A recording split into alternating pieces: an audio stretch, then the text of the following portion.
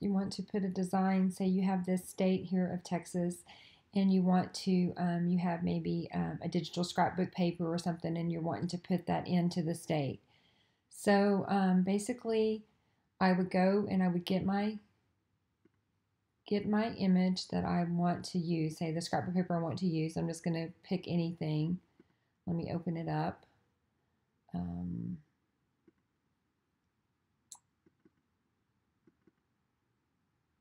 Let's see. Okay, so I'll just pick something.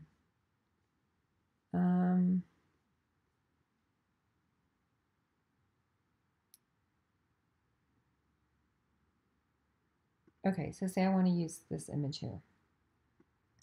Okay, so I've got this this here, and I want to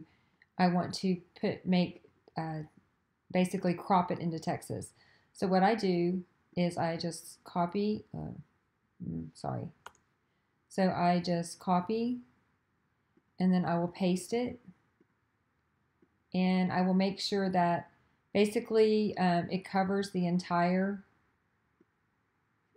image that I want to crop. And then I select all. So I've got both. I've got the Texas behind there, and then I've got my digital scrapbook paper on top.